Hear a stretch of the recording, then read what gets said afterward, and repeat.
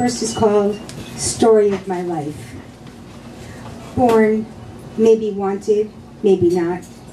Later, I learned how I started, a lick of perfume on my mother's virgin throat. Soon I'm too big to carry, so my mother sets me down. I walk and walk, end up 25 years from home, taking the slow steps of a blind man, no cane. Who are you? I ask. Friend? No answer. I say, please take me home, and a voice says, where's home? Here I stop cold as the afternoon sun sinks down its jaw. Home is the direction I'm going, I say, all bravado, no shame.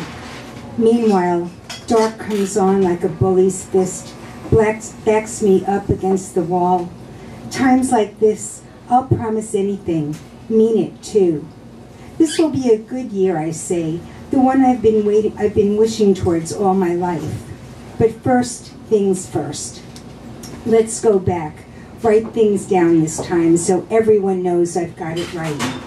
Now, see that woman pushing pebbles back into the pavement with every step, face brazen into the sun? She's who I'm going to be 10 years ago.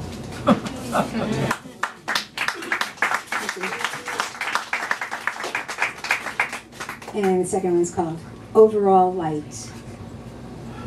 Above all this, above the flat roads hooded by willows, above the souped-up shadows that buildings cast, above all this, there is light.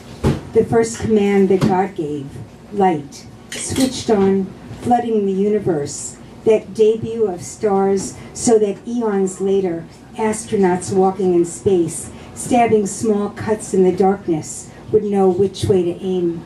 Light, your eyes when someone tells you they love you. Light, what you turn from ending the day.